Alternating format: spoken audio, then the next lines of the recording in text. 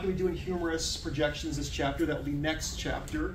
Do make note of that because your book, Merrill's, does go into the humorous, but the humorous will overlap with the shoulder girdle chapters next chapter. So we will not hit humorous until the next chapter. By the way, the test in this class will be a week from Wednesday. A week from Wednesday. It's going to be a very big test. Ms. Hawkins here will actually be helping me design the test. So, you know, if you want to give her any bribes for some good questions, there you go. There you go. Select 4 answers out of the 6. Multi-choice answers. That's him. Select the best answer choice. Select, hey, that's not even me. That's the registry. That's the ART. They're sick and evil like that. They're kind of evil like that. Yeah. Do we give her like a rating when she's done? You give her a rating. Like an Evaluation. Evaluation. If you want to. Write it on the board. Make sure you write your name too. Yeah, that's when they put on the question system goes. If you want to. Well, how am I doing so far? Now you're making me nervous. Well, you know, yeah, I'm starting to feel strong. It's always. Candy up here if y'all want some candy. The bribes are starting early. Oh, no, I think it's got 100. Like, You know, bribery works. and y'all rating me. I'm about to be giving y'all a test, but y'all better be giving me hundreds everywhere, okay? I'll make it easy for y'all. So the ones who didn't give me What's the test, that? they get a harder test version. Which question? I was gonna say, He what's that asked that question. motto that you don't Look really at like? version 4. Motto that I don't like. Motto that you don't like. Like Oh, you? if you scratch Think my of back, I things scratch you yours. do. That's what I'm getting. Those are the vibes I'm getting right now. I do hate that. Well, I don't know if, if he wants me to. She asked me a question. Is it okay if I answer it? Go ahead. The reason why I chose radioactive is because, well, first I got into ultrasound, which was funny. So I We go to the converted her. I went to the information day. Let me take my mask off. I went to the information day, and I'm sitting there, and I'm listening to Miss Laura. I don't know if you guys have met her yet, but She was my predecessor. If you don't know. she was explaining how the differences between the two. Because at first I really didn't know the differences because nobody in my family has went to high school or college, so I'm the first in my family to do anything. Thank you. So I had to go to the information day with my mom. Embarrassing. Oh my gosh, embarrassing. So I'm with my mom. We're discussing what I should do, and Miss Laura was like, you know, with sonography, you guys chose right, okay? We all chose right. It's a fact. Because they're, like he said, they're stuck there. You're not gonna do nothing. And I wanted to expand. You know, I want to continue with my education, and maybe even, I told him, maybe even come back here and do mammo after I'm done and teach mammo. So that's what I want to do. It's my goal. We'd like to have a memo program here. But majority of it is because I like to help people. I always knew I was going to do something in the medical field. I already knew that was going to be it, set goal already. But then this, I was like, oh, I love bones. I love anatomy. He knows it. He has to go, and when we do our little evaluations, he's like, oh my gosh, let me think of something hard for her, because I love anatomy. So if y'all have any anatomy questions, I got you. Okay? James comes with the hand, baby. Oh, most definitely. It was Also, my favorite. she makes a really cool PowerPoint, so look forward to seeing what she's going to put together for y'all very soon. She made a really awesome PowerPoint last semester for her portfolio. So it was based on Adventure Time. Oh, yeah. Really, really cool. But back to what we're talking about here, guys. Patient prep. So what are the main things you have to look out for when it comes to upper extremities? Your watches, your rings, your bracelets. Please don't leave those on your patients. Even their little armbands. Go ahead and take those off if you need to, or at least push it out of the way. Because yes, those little plastic armbands will show up on x-rays, so be careful on that. They say, oh, I haven't taken my wedding ring off in 30 years. Oh, I'm sorry, you gotta go ahead and take it off so I can see your finger. It's gotta be removed. It might be covering up a fracture. You don't want to be liable for that. So all watches, all rings, all bracelets must come off. Even the ones that are permanent, you may have to cut them off. I've had to cut off many of kids' bracelets. Oh, he's had that since birth. That's his special thingamajiggy. I'm like, sorry, snip, gotta cut it off. You can just tie it back on later. But, you know, you gotta get your job done. I was saying with regard to those like permanent rings or whatever, I've seen some individuals with like swollen fingers. It doesn't look like you could remove it. What would you do then? You know, there's always a pack of lubricant on hand in the hospital. Okay. It works wonders. And also document that the patient couldn't. If it's absolutely impossible, of course, document it. But lubricant does wonders. I'm telling you. Okay. Or you know, like in the old days, just put butter on it. Just go to the kitchen, get you a pack of butter, rub some butter on there. And guys, make sure Not there's really. ladies I out was here saying with the definitely fingernails, not. the long long ones. Yes. Still include those in it. Because one time I thought, you know, oh, I'm just going down to the finger. And she's like, no, you need to include the whole thing, even with the nails. You have So to. make sure you get those too. You can't collimate the nails. Yeah, you include. So like, you know, the nails that go out to here, the fake nails, they say to keep that, just open that up because you want to see all of that. Wow. So if you flip that, I don't understand You why. never know what you're going to see. You never know. You Yeah. never know. All right, so for your, what's ambulatory mean, by the way? Walkie-talkies. They're going to be seated at the end of the x-ray table. Does that mean they have to always be seated? No, but it's preferred to go ahead and sit them down for comfort, especially if their arm is broke. Don't make them stand up and take that x-ray. Let them have a seat. Get them comfortable. That's going to help you because a lot of your x-rays, such as the elbow, what did y'all learn about elbow x-rays last week? You have to be like. You have to have that what's resting down? The humerus, right? You can't have it elevated. Humerus needs to be resting all the way down. How do you do that? Have them sit down. Don't have them be bent all over like this, breaking poor grandma's back. Don't do that to her. I've seen people do that. It just really bugs me. And then please, I'm sure Mr. Fong's fuss at y'all. Raise your table up, guys. Don't be hurting your back. That hurts me to watch y'all do that. Don't do that to yourself. Affected extremity always rests on the IR. Almost, well, yeah, every exam we're doing, guys, is free cassette, this chapter. There are no table bucky or wall bucky exams. That comes next chapter when we get to the shoulder and the humerus. Now, if they're non-ambulatory, you're going to maximize the comfort and safety at all times. That means if they have a shattered humerus, shattered forearm, you need to provide some support for that arm before you try to manipulate it. It may take more than one person to do that x-ray. Have someone support the arm while you move it into position. Put pillows under the arm. Whatever you got to do to maximize that comfort, that is a top priority for you, for your patient care. Why? They're not going to cooperate with you if they're not comfortable, especially with a broken arm. Very sensitive area to break. If you've not dealt with someone with a broken arm by now, they're typically very uncooperative, especially when that elbow is shattered and you got a crazy doctor wanting that 90-degree perfect lateral, like I told you all about last week. Did I tell you that story? Yeah. Yeah, you got a psycho doctor trying to get you to do those crazy positions. You know, phone call away. Hey, dude. You know what? Why don't you come do this yourself? Watch him humiliate himself. It's quite entertaining. Yeah, that's all I'll say about that. You're going to use the smallest IR to demonstrate the anatomy, of course. We're going to be talking about 10 by 12s, 14 by 17s. Why would we use a 14 by 17? Typically for your forearm x-ray, that is the longest extremity we're doing this chapter. But most will fit on a 10 by 12. Some even an 8 by 10, even though it's not listed there. 8 by 10 for your finger x-rays, guys. You don't need a giant cassette for fingers. Use the smallest one you got. You don't need to be putting a finger on a 14 by 17 cassette. That's just silly. If you're going to, at least please collimate. Don't leave it wide open on a 14 by 17 for a finger.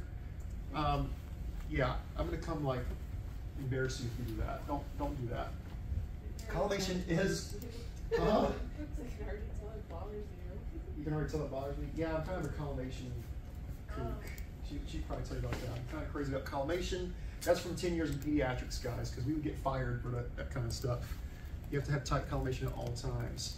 Why? Ethical rad protection, and especially with your extremities, guys, it's not just because Mr. Donahue was harping on it, it's going to optimize your image quality. If you have that collimation filled wide open on a finger x-ray, it's going to make it very cloudy and grayed out looking instead of that nice sharpness we want to see with the bony trabeculae. So that tight collimation is going to optimize image quality. If you don't care about your patient's safety, at least care about your image quality.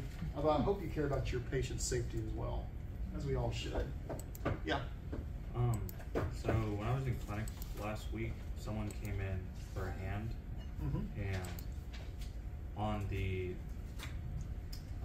what was it? I guess like on the chart, it was saying that they were basically just looking at this digit, but they had them do like a hand x-ray. Oh, they do that. So that's dependent on location. Some locations per protocol, with a single digit x-ray, they're going to go ahead and do an entire hand for that first view and then do singular oblique and lateral views. That's dependent on protocols per location. Some places will have you do 2 or 3 fingers. Like it'll be a single digit when you do 3 fingers for comparison views. It just varies per location. At Texas Children's, you'd always do at least 3 digits for a finger to compare them. I think they do the hand just to rule out any other situations like that could be causing pain to the digit. They do, and it's just dependent on those doctors want to see. Boy, this is an easy one to remember. We don't have to worry about 72 inches at all this chapter. In fact, we don't have to worry about 72 inches this entire semester. Yay! We're only going to do 40 inch SID. That's less to remember. So guys, if you missed this question on the test, I just can't help you anymore. Everything to do with SID is 40 inches this semester. We got that? Not a trick question. Choose the best answer. 40 inches. Okay. All right, of course, ID markers. Do we ever use digital markers, guys? No, it's, well, we saw. Do your texts use digital markers? Yes. Yes, they do, and shame on them. I don't think I saw a single physical one. And shame on them.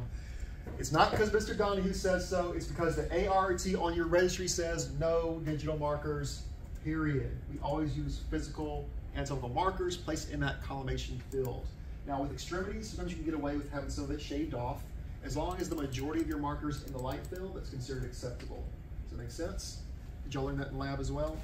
As long as the majority of your markers in the light field, it's considered okay. Our markers are big. No, you do have big markers, yes. On steroids. Those are a lot bigger than the markers I had in school.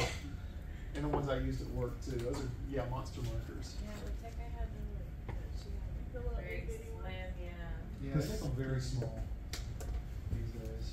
And the markers go on the lateral side when you look at a hand? Or does it Technically, not? yes, but that's not a huge deal if you don't do that. If you want to talk about optimal yeah. quality, yes. We'll talk more about that soon, though, in your portfolios. Good practice. Yeah, markers, all shapes and sizes, guys. Even a baby Yoda marker, which I used to have, but you know, Amna destroyed it. I can pick on her for that. She owns it now. I gave it to her, huh? Oh, you gave her your marker. Yeah, so she'd always remember she broke my marker. What? How did she I break gave it to her when she graduated. Huh? How did she break it? That was a party. She was very rough with it on the IR, and it didn't stick, and it fell on the floor, and the ear broke off. Oh. We had a funeral for it. It was a very traumatizing day. Poor Margaret. That's okay, guys. Of course, once again, close collimation. That's for your rad protection purposes. Even though this is starting to phase out, as you'll keep hearing in the next years, they're starting to phase out the whole shielding initiative because digital technology has advanced so much that they're starting to see it as not as valuable anymore. But for now, if the registry is asking you about rad protection, we're still going to go with close collimation, optimal technique factors, and of course, gonadal shielding still at all times. And that's what is being phased out right now as we speak. Gonadal shielding. Speaking of Amna, she's writing a paper on that right now for a bachelor's degree about how gonadal shielding is getting phased out. That is the way of the future. I foresee that is going to go in the next couple of years. I do not agree with that, by the way. I think that you know, we learn, especially when you get to rad protection, that all radiation is going to have a risk of some effects. No matter how big or how little that dose is, there's still a risk of cancerous effects. I feel like that's opening up lawsuits personally in the future. Like 10 years from now, like, oh, all of a sudden I got cancer. They're going to sue all these hospitals for not shielding them. I feel like it's too much of a risk personally. That's my 2 cents on it. But according to the science and the scientific community, that's considered safe now to remove those.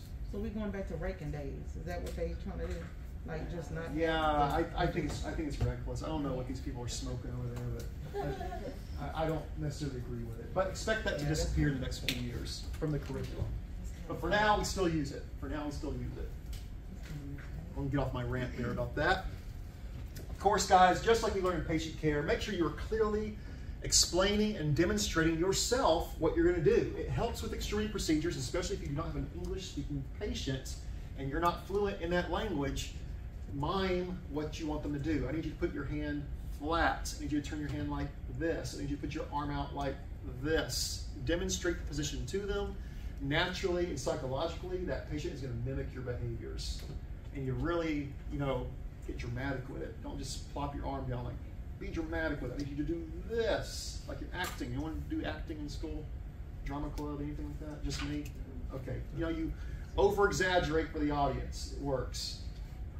Oh, breathing instructions. Hey, we don't have to worry about breathing instructions this semester either. Woohoo, yes.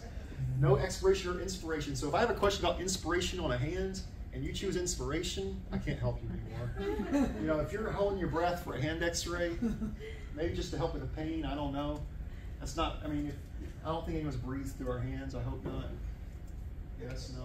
Maybe keep that to yourself. Get that checked out. The only reason you would is sometimes it can help reduce motion and help them relax if they're in a lot of pain, but, you know, we're not going to worry about that for this chapter. It says humorous, but we're not talking about humorous yet. Why do you think we would have respiration suspended for humorous procedures, by the way? It's jumping ahead to the next chapter. What do you think we would do that for?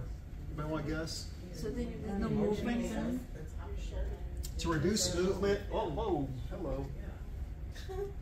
And because the humerus is very close to the lung fields, you can see a little bit of the lungs on a humerus x-ray. They're going to go ahead and examine the lungs if they can see on that x-ray. Because why not? It's being thorough. Although you should try to shave off as much of those lungs as possible via collimation. If it's on there, you might as well get some good chest x-ray action on there as well, you know? Makes sense? And for the transthoracic view, very good. Yes, that's a trauma view. Y'all don't know what that means yet. That's a trauma view where you shoot an x-ray to look at the humerus through the lung field, which would require you to fill up those lungs for that x-ray. All right, let's talk about Street Fighter here. Well, let's talk about some digits, thumbs, hand, and wrist positions. I don't have any Street Fighter fans out there. Is that 38 years? Is that 38 years old? I only have one character. My children hate it. They say I cheat because I only have use tongue and I use the leg. I'm not. That's my best move. That's for sure. You know, according to Melanie, everything's 38 years old. So. You know. Or 19. Or 1900s. 19. Damn. Oh, they had some good technology back in 1900. Okay. Yes. All right, so we're going to talk about digits 2 to 5. Digits 2 to 5 are all almost exactly the same. You'll notice one digit missing, that being the first digit. Why? Because the first digit, or the thumb, has different positioning compared to 2 through 5. When we do the digits 2 through 5, we're focused on the PA, the lateral, and the PA oblique. All three are done exactly the same. We're just isolating different fingers for review. Excuse me. So once again, remember 2 through 5 are all done exactly the same. Aside from the lateral, we're going to turn them to different sides depending on what finger's closest. But the thumb is going to have its own distinct positions in compared to 2 through 5. Especially with that AP view. We're not going to do a PA thumb. Does anybody remember why? I talked about that last week. Why don't we ever do a PA thumb? Because it's oblique. Why don't we just do a PA thumb like this? OID. We got to turn that arm awkwardly and get that AP to get it close. We're always wanting to reduce OID as much as possible. Once again, to optimize that radiograph. Because what does OID do to our pictures, guys? Did y'all learn that PRE? What's OID do? Distorts it. It distorts it. In what way?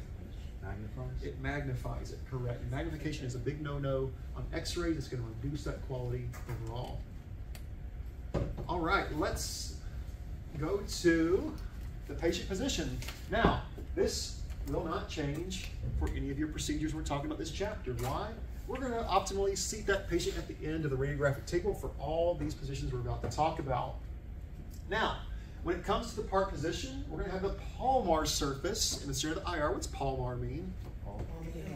See, y'all didn't believe me when I said those words were coming back, huh? Palmar surface is in the center of the IR. We're going to separate those digits slightly, but not too much. Why would we want to separate the digits, by the way? Why can't we just have the hand like this? Why can't I just squeeze my fingers together? You don't want them to overlap. That tissue will begin to superimpose on itself. So you want to spread those fingers slightly to isolate the digit of interest. To isolate the digit of interest. The affected digit will be what is in the center of the IR. So, based on that knowledge, what digit is the star of the show on this x-ray here on the bottom? The second digit. The second digit. Now, once again, I know you guys, per protocol at Harris Health, are doing PA hands. But this is a PA finger if your hospital calls for a PA finger. You're going to isolate that one finger and collimate down to that one finger.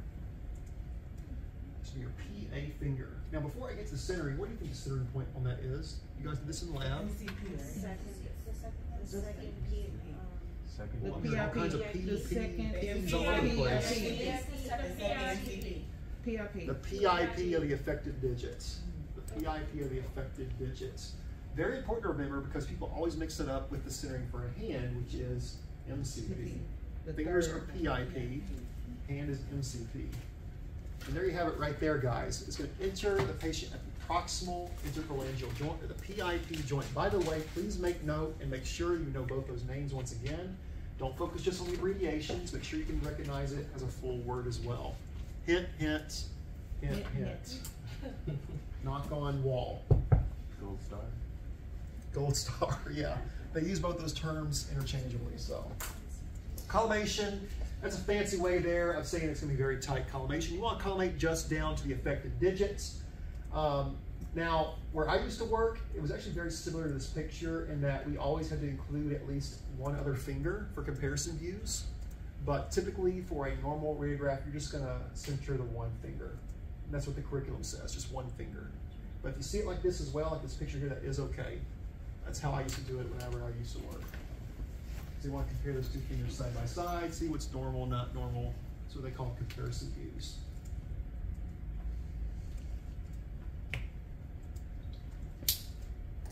Now, what do you notice about the way this arm is positioned, by the way? What's all the way flat on the table as well? The humerus. The humerus, and that's very important, guys, for these x-rays. You never want to do these x-rays with the arm elevated, because naturally, even if it looks like my hand is flat, there might be some slight distortion on my fingers because I have the arm elevated. That's going to start to naturally angle the arm. You want everything in the same plane. Does that make sense? Forearm needs to be flat, humerus needs to be flat. It's very, very ideal for all these x-rays. Unless you're doing those special trauma views that you guys did, partial flexions, that's the only time you want a part elevated. Otherwise, everything needs to be in the same plane, nice and flat. What do we want to see on digits 2 through 5? We want the entire digit from fingertip to the distal portion of the adjoining metacarpal. What's that mean? Basically, tip of the finger to the MCP. Tip of the finger to the MCP. You do not need the entire metacarpal, by the way, just the distal metacarpal. If you have the entire metacarpal, your collimation is way too open. No rotation. How do we know there's no rotation on a PA finger? Equal concavity and equal amount of soft tissue on both sides of the phalangeal bodies. When it says concavity, you notice how these each phalanx curves on the sides? That's what I'm talking about? Yeah. It's like that's concaveness. You want equal concavity on each phalanx, from the distal to the middle to the proximal. And of course, equal tissue on both sides. As you go through these x-rays, guys, we're going to see some more of this anatomy. Make sure you're memorizing that anatomy. Are you feeling pretty comfortable about anatomy, by the way? Did the models help on Friday? I haven't decided on the winner yet, by the way. It's coming. All right, that's what y'all are going to ask. That's coming soon. And of course, bony trabecular detail will always be vital for extremity x-rays. If you do not have bony trabecular detail, you either have your collimation open too wide or your technique is incorrect. It's vital to have trabecular detail. Y'all know what I say about trabeculae? You know what I'm talking about? Little details in the bone. The little lines. Those little lines, those little pores. That's called bony trabeculae. That's vital for an optimal x-ray so the doctor can get a good read of it. Because as that fades away, if there's a tiny hairline fracture, that's going to fade away as well. So you got to have that nice high detail on those x-rays, especially your extremities. Don't forget your joints, MCP, PIP, DIP. Each phalanx, by the way, what's the three portions of each phalanx called? The head, the Head, body, base. So remember, head, body, base, head, body, base, head, body, base. And just one head there, the metacarpal. Can anybody tell me what's wrong with this image? It's not centered. What else? When you open enough collimation. They use a digital marker. There you go. Thank you. Good eye. Bad tech. Slightly off-centered on the x-axis and a digital marker, correct. But nice detail, beautiful collimation. That's a Donahue collimation there. That's right there. Yes. That's one of those ones you just want to hang on your wall as artwork right there. Except for the marker. Except for the marker in the center, of course. All right, lateral digits. These are going to vary slightly, guys, depending on which finger we're x-raying. So as you see, we have second and third, fourth and fifth grouped together.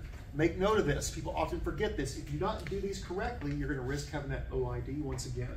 So for digits 2 and 3, the extended affected digit is going to have a lateral surface in contact with the IR. Anatomic position, by the way, guys. 2 and 3, anatomic position, that's lateral surface we're talking about. You know what I'm talking about?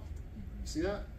Lateral side, 2 and 3. Means I'm going to put my second finger like this, my third finger like this. So you're going to have your patient flip you the bird, turn and put that lateral surface on the IR. It's the only time you can ask your patients to flip you off. It's the only time you can flip off a patient, by the way. Although probably don't do that. No, probably won't work out so well. But make sure that lateral surface is in contact with the IR. Conversely, on the other side, guys, 4th and 5th digits, the medial surface is in contact with the IR. Thus, the pinky is like this, and the 4th is like this. By the way, that's the hardest one to do in my opinion, the 4th finger. Does anyone else struggle with that one? Yeah. Or is my finger just bad? To me, that's the hardest one to position, the 4th finger.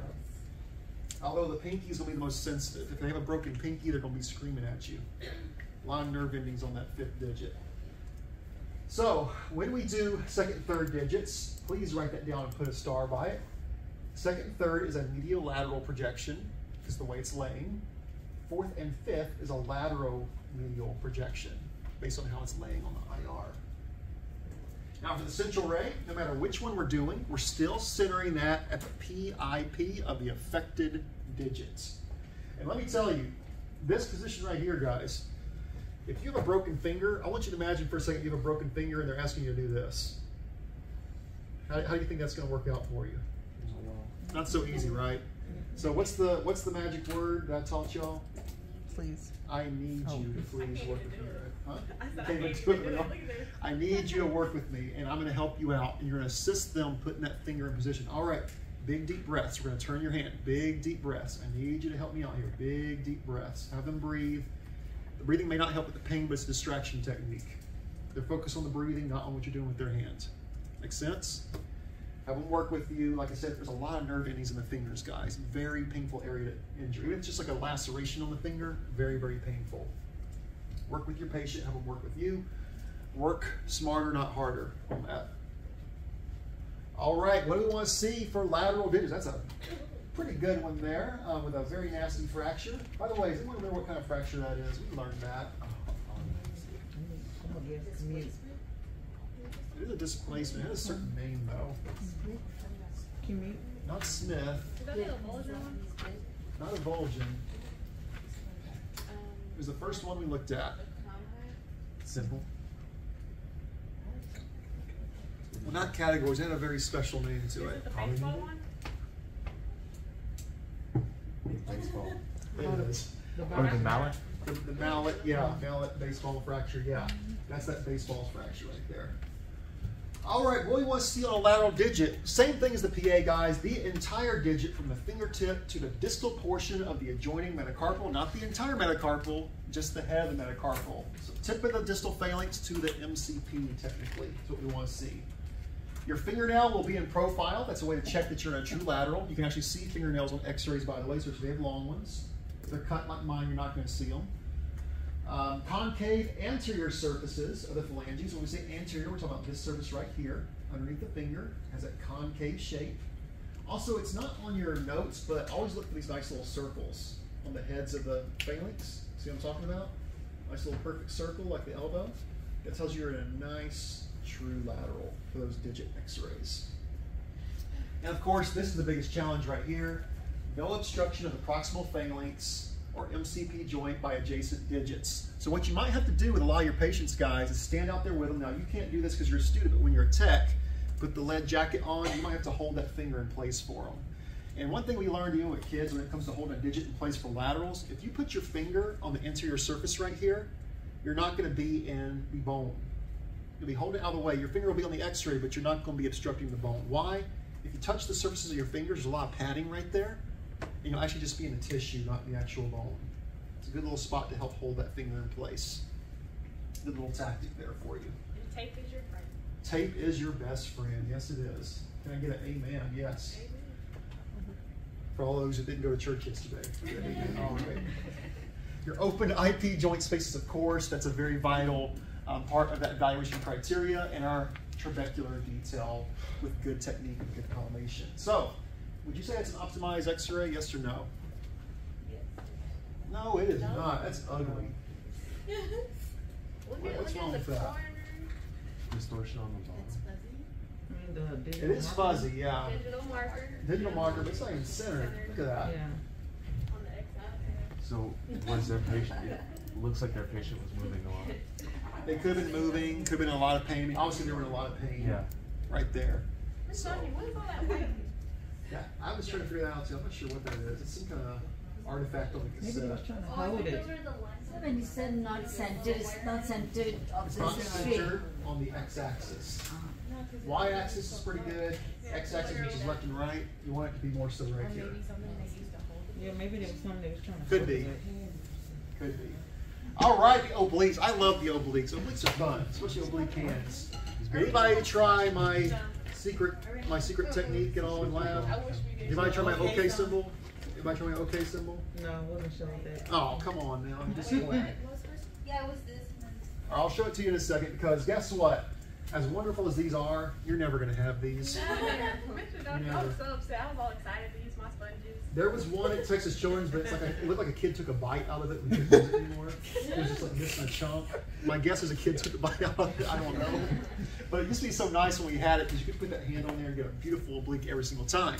But don't count on it. Now, important number, 45 degrees. That's always going to be a 45-degree oblique on that hand.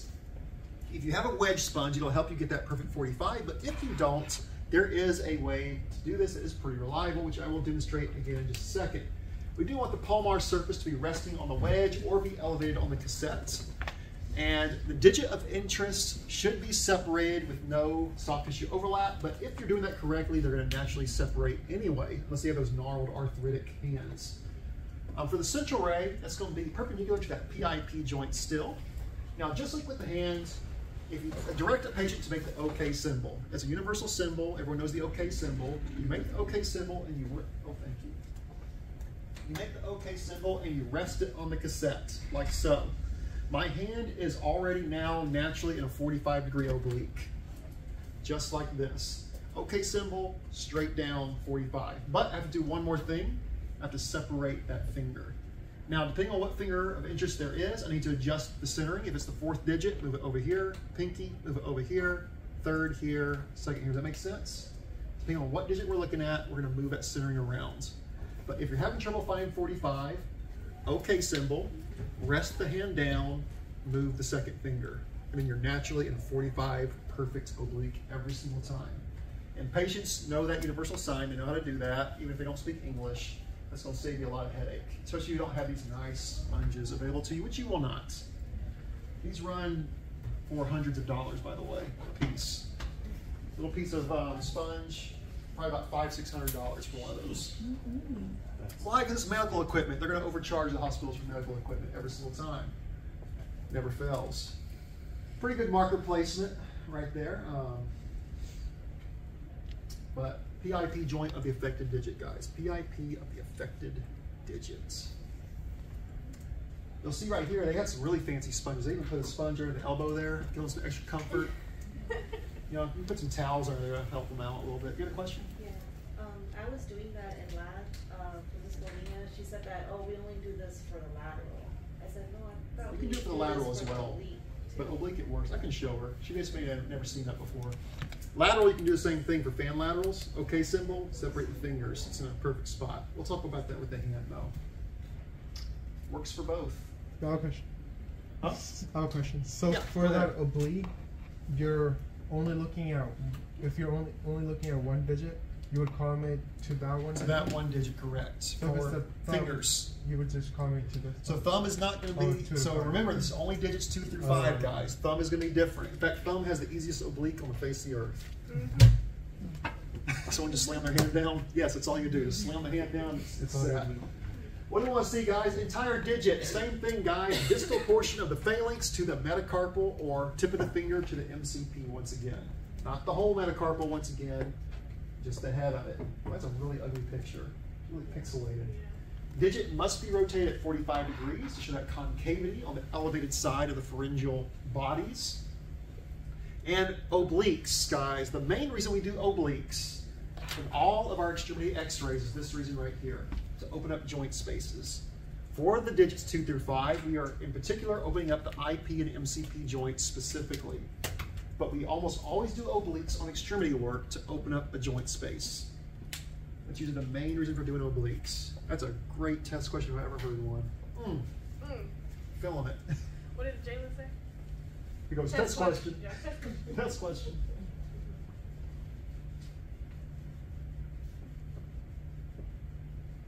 So pretty good centering on this x-ray, guys. nasty digital marker. This person probably used a really bad technique. That's why it's so pixelated. Not enough mass. Y'all see the pixelation on that? That's what we call poor spatial resolution. Poor spatial resolution. Looks like an NES game. I think that's Yeah. Or it's what we call noise. It's also called noise on the radiograph. It's I think noise. that one's pixelated because you downloaded it from someone. Because the L is pixelated too. Wouldn't the L be good?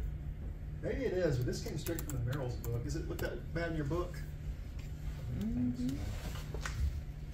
Kind of looks pixely in the book too. A little bit better in the book. Maybe it was a bad transfer. Maybe you're right. All right, let's take our first break before we get to the thumb, guys. It's 9 o'clock. Take yourself a 10-minute break. Get you some coffee, stretch,